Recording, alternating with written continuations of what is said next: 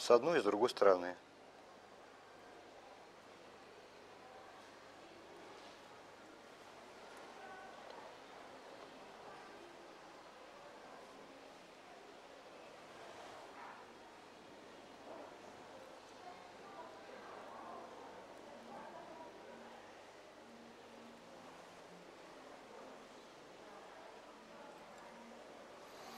Теперь берем крашеное петушиное перо оранжевого цвета, от которого мы брали бородки.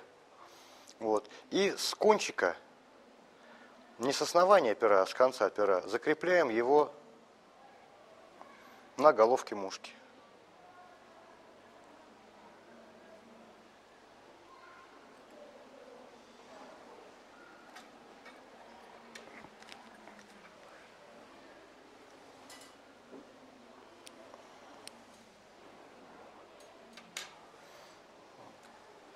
Формируем из этого пера ёршик, также точно отводя бородочки назад, чтобы они друг другу не перехлестывали.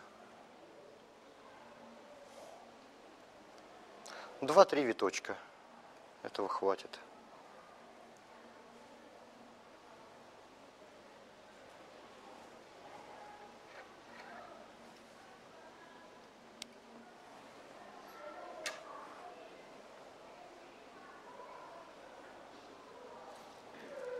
Формируем головку.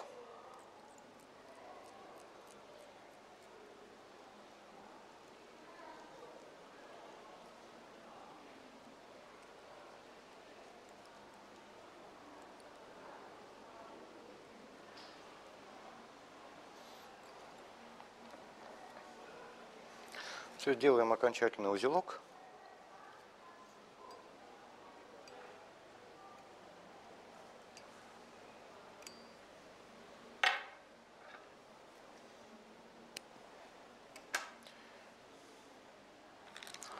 Покрываем узелок лаком.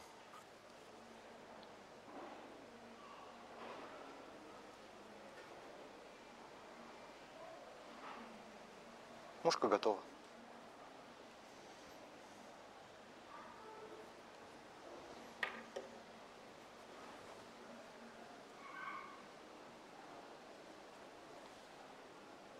Ну,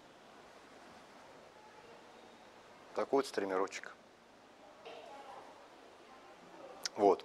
Сейчас мы свяжем более точную имитацию ручейника семейства гидропсиха, который у нас бездомная форма ручейника.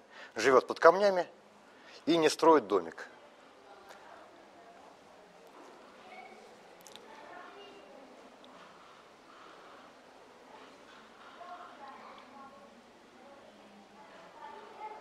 Закрепили монтажную нить.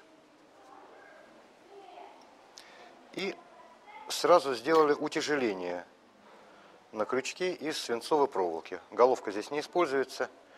Здесь в качестве утяжеления идет свинцовая проволока.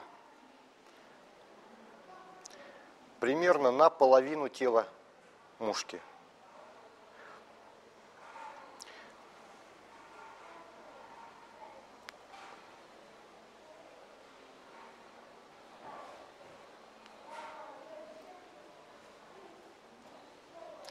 Закрепляем свинец и выравниваем концы на конус.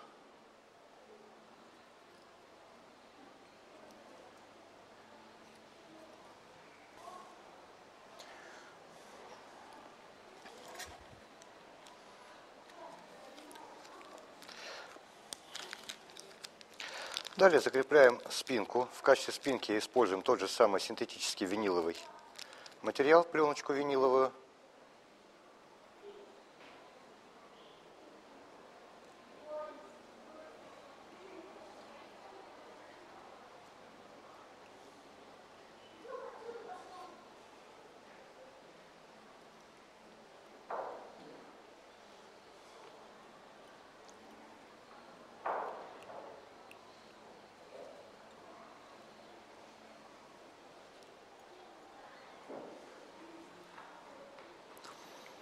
Далее закрепляем два сегментика, две бородочки страусиного пера. Это у нас будет имитация трахейных жабр насекомого.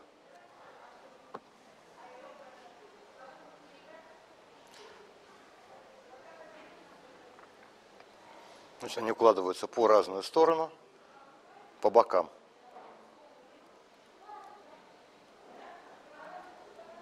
Раз.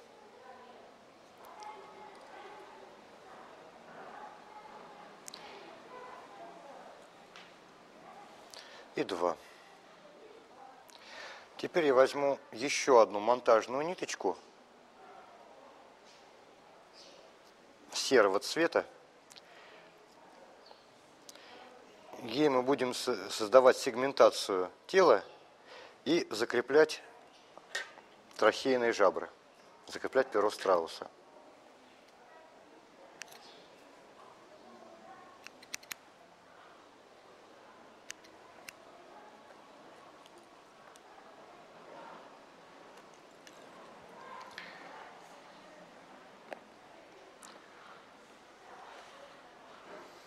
Тело мы будем делать серого цвета.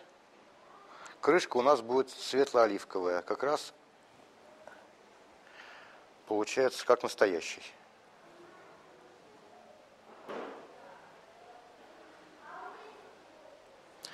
Формируем даббинговую нить.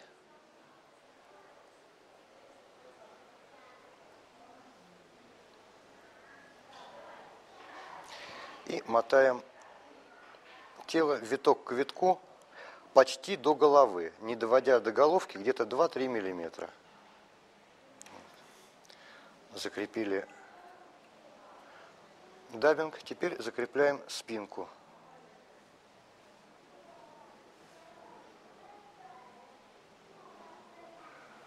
В натянутом состоянии я ее накладываю на спину мушки. Ой, у меня соскальзывает.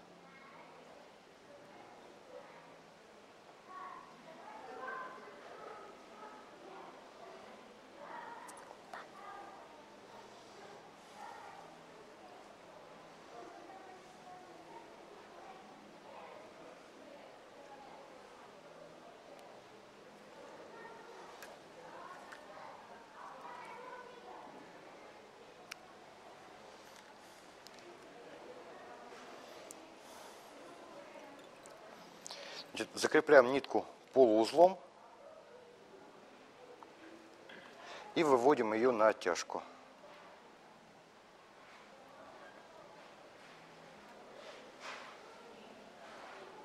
Вот. Теперь мы будем делать сегментацию тела с одновременным накладыванием пера с каждого боку. Вот. Это делается второй нитью.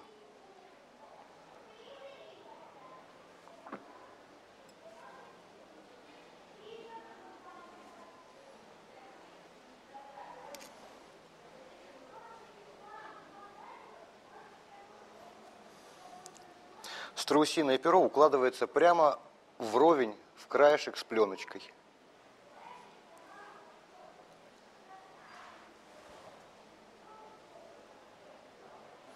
Все. С телом мы закончили. Закрепляем одну нить и вторую нить.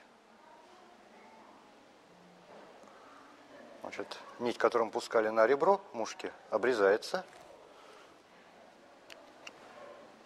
И излишки пера обрезаются тоже.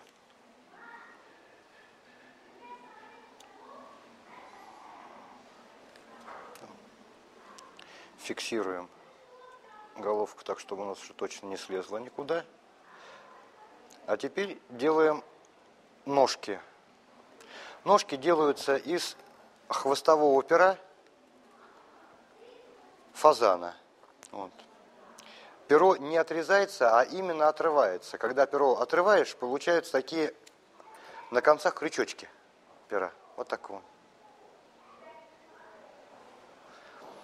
И теперь по одному сегменту укладываем их на свое место.